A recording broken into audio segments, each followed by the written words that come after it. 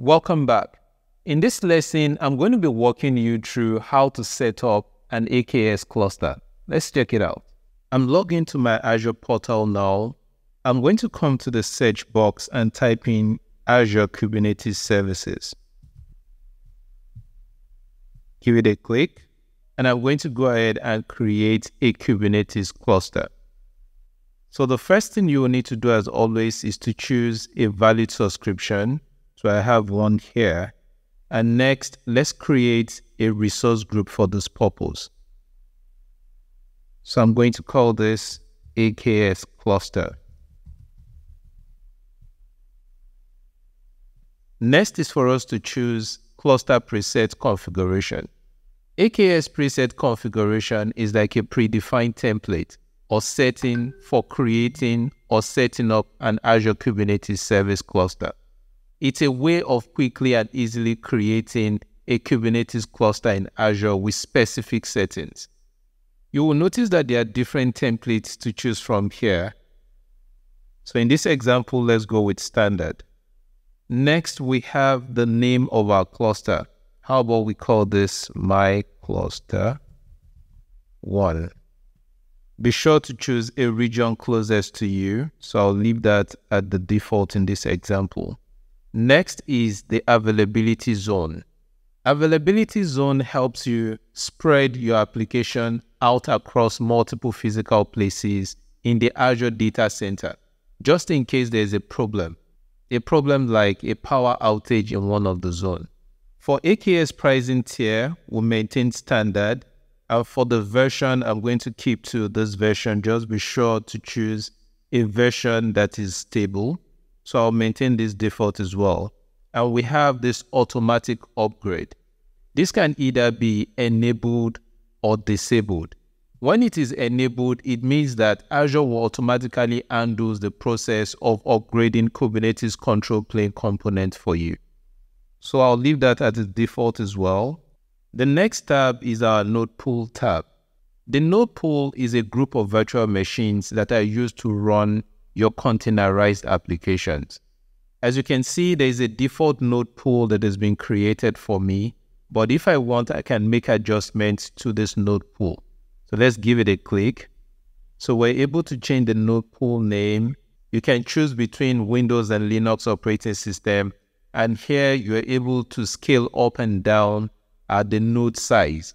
For example, if you need your node for mission critical applications, so you might want to come here and adjust the size of your nodes accordingly. And for the scale method, we have it default to auto scale.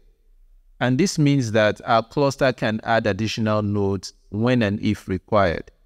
The minimum node count is 2 in this example, and the maximum node count is 5. So I'm going to cancel out of here and proceed to the next tab, which is the networking tab. From here, we're able to enable private or public access. Private access, by the way, allows you to control whether your AKS cluster can communicate with Azure services over a private network connection, as opposed to a public internet connection. If I scroll down a little, you will see you have your DNS name prefix and a network policy. I'm going to click Next, which takes us to the integration tab. You know, AKS provides built-in integration with many Azure services that enables developers and administrators to leverage the power of these services to enhance their containerized applications and to also manage the Kubernetes environment more efficiently. For example, here we have the container registry. The container registry is where you have all of your images. So I can choose to create a container registry if I want my AKS cluster to pick my images from a private registry. So we don't need to do that in this example. And if we scroll down just a little bit, you'll notice that we're able to also enable monitoring. It's important to note here that once monitoring is enabled, your monitored log will be stored inside the log analytics. All right, so I guess this does it for us. We have the advanced tab and we have tagging. and I'm not interested in tagging at this time, so I'm going to go ahead and review.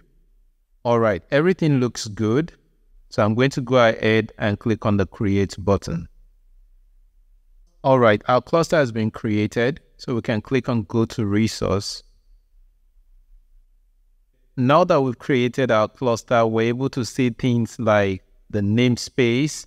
When we click on the namespace, we're able to view the node pool. Remember, we created just one node pool, and the node pool at the moment is running 2 nodes. And the operating system that each of the nodes is running is Linux operating system. What I would like us to do next is to connect to this cluster.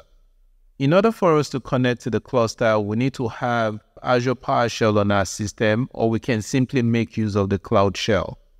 So I'll click on the Cloud Shell here. And sure, I can choose between Bash Shell and PowerShell. So let's go ahead now and click on Connect.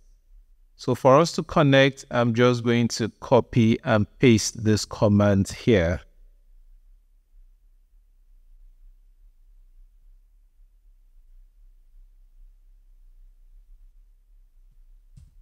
And from here, we're able to use our kubectl command.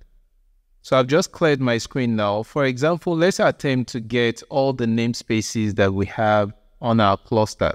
So that would be typing kubectl get namespace, get ns. And you're able to see all the namespaces that we have, just like we can also see the same thing here. If we go back to overview and click on connect once again, so you can see some other sample commands here that you can try out on your own. All right, in this lesson, you've learned how to set up an AKS cluster. Thank you, and I'll see you in the next lesson.